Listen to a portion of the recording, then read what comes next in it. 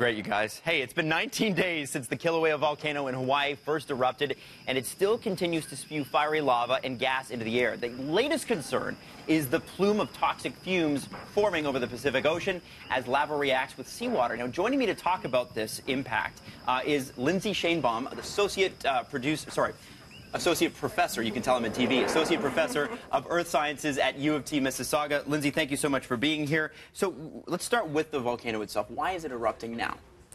Well, it's actually been erupting for the last 150,000 years. It's erupting quite often, right? Okay. But we've just happened to catch a transition from an effusive phase, where it's just these sort of runny lava flows that are coming out, to an explosive phase. Right. And what usually causes the explosive phase to occur? Just shifting? It happens, yeah, exactly. It's shifting of the magma. There's a plumbing system underground that connects everything. So this magma has been leaking out in the lower east rift zone, right? So that's near the Puna geothermal venture in this Leilani neighborhood. And as it leaks out there, it's actually been draining from the caldera at the summit, the crater at the summit.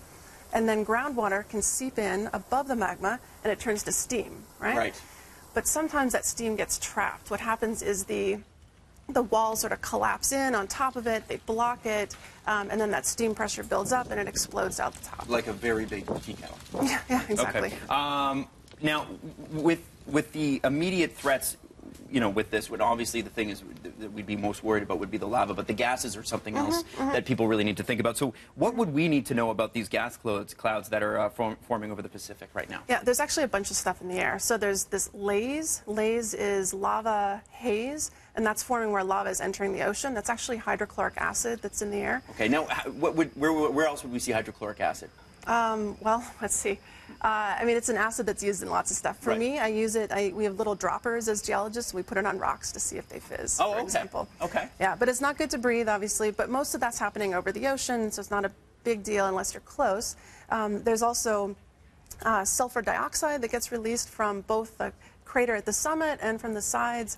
And that can mix with stuff in the atmosphere, and it becomes VOG. So that's volcanic gases plus fog, VOG.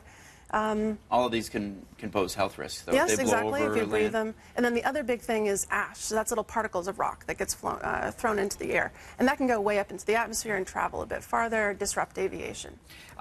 Is there something that, you know, Canadians, is this something that could affect us? Is this something that could affect the weather? You know, we've seen this we've seen that before with bigger volcanoes and that sort of thing. That's true, exactly. This is actually a relatively small eruption on the scale of volcanic eruptions, so it's not likely to affect us here in Canada. It's going to affect anyone who travels to Hawaii, of course. Right, okay. Hey, thank you so much for coming in. Really appreciate it. Thank you. Lindsay Shanebaum from the Associate Professor, not Producer, of Earth Sciences of U of T, Mississauga. It's a fascinating subject, and thankfully no injuries yet.